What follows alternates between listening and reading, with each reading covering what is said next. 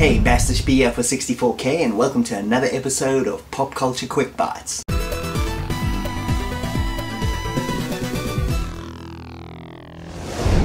And welcome back. Today's episode is going to be about the Zzap 64 Annual 2019. This was released by Fusion Retro Books. Okay, if you're unfamiliar with the Zzap 64 Annual, then it was a really successful Kickstarter. It did really well. I was one of the backers. I'm super happy with how this thing turned out. It's excellent. It's about 130 pages or so of C64 goodness. If you're unfamiliar with the Zzap 64 name, then it was a really popular UK gaming magazine for the Commodore 64 in the 80s and early 90s. This is one of my old issues from about 1992 or so. Look, it had double tape demos. How cool is that? I forgot about that. Anyway, so this annual is done in the exact same style as the original Zzap 64 magazine, right down from how the reviews play out and how they look, from all the articles, everything. It's like a total flashback into that kind of look and feel. And here's a quick look at the front cover with artwork by Oliver Frey. If you don't know who he is, he used to do the front covers for all the classic run of the Zzap 64 magazine. I love the fact that they got him back to do this excellent front cover for this annual. Okay, so we're going to do a quick run through of this book. I'm not going to spoil every little detail about it, but we are going to run through all the major sections in it so you can get a good overall sense of what it's like. So it's pretty safe to assume that everybody that backed this project was a fan of the original Zzap 64 magazine, and what that magazine did best was game reviews. So what they've actually done here is that they're not reviewing old games, they're reviewing new games that have come out on the Commodore 64 in the last 10 years or so, and they've compiled them all to make a whole annual just full of like new games, which I think is an awesome idea. There's so many good games that have come out in the last 10 years or so on the C64, even a little bit longer than that. So let's take a look at one of the reviews and you can see exactly the way they set it out, which is very reminiscent of the old style. This is Galencia, one of my favorite games of the last couple of years.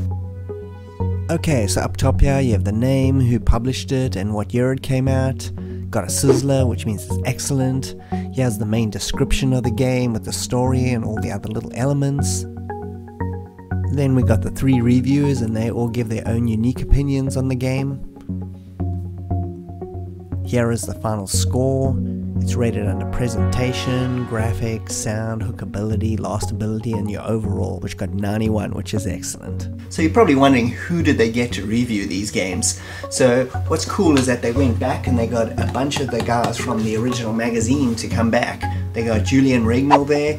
He was a reviewer and then he later became the editor of the magazine, and he does a bunch of stuff in here. You got Robin Hogg, he was also a reviewer from back in the day. He's doing reviews in here as well. You've also got a whole bunch of other Commodore 64 aficionados, guys that are big fans or have worked in the industry or worked around a C64, kind of promoting it and stuff like that. They are all here, so it makes out a really well-rounded team. So I was really happy to see the return of the adventure section in the Zzap Annual. This was always one of my favorite aspects of the magazine. It used to cover like point and click adventures, which there weren't a lot on the C64 to be honest. Regular adventure games, typing and text, graphic adventure games, RPGs. It covered all those weird genres that not everybody was into, but I used to just love those kinds of games. The adventure ones were just like my favorites. So one of the new articles I really like in this annual was called Zzap Back. It's Julian Regnall. He goes back and checks out all the games that got gold medals in the original run of Zzap 64. So if you don't know what the gold medal was, it was like the highest award that Zzap could have given a game at the time.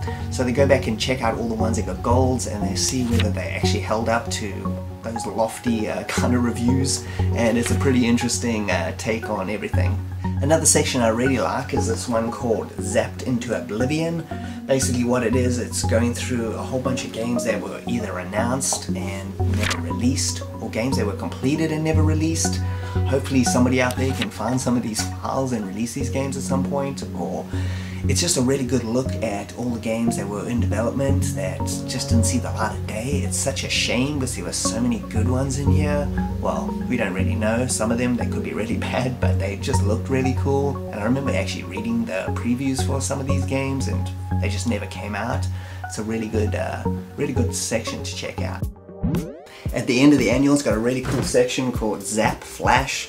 It's a few pages worth of stuff. It's showing all the upcoming games that are coming out for the C64, ones that are coming out very soon and ones that are like maybe quite a ways away but are in development right now. Really nice to look at all the upcoming stuff that you can look forward to on your C64, which you're obviously going to be able to play on your C64 Mini as well. Other awesome sections include Simon Butler's Art Gallery, the SID Top 10 for great SID tunes on new games, Cover Tape Crackers where they check out the best demos that came out on the tape, Making of Sizzler, a game that was made in conjunction with the annual, and this really good interview with the guys that made the C64 Mini, and there's many other articles that I haven't mentioned that you should totally check out. So if you want to find any of these games, most of them are available at the Cytronic Software website. Here's a link below.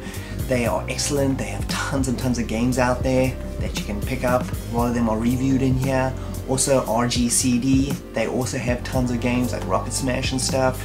Protovision, they do Valencia. What I also really like is that they put links in the adventure section here of all the games that are there, and they give links to the websites where you can actually find these games and download them, which is super useful because a lot of these games I would never have found otherwise. I've known about some of them, I just never know where to get them, so it's got all the information in here, which is pretty damn good. So what's my overall impression of this annual? I think it's absolutely brilliant. A big shout out to Chris Wilkins for putting this all together.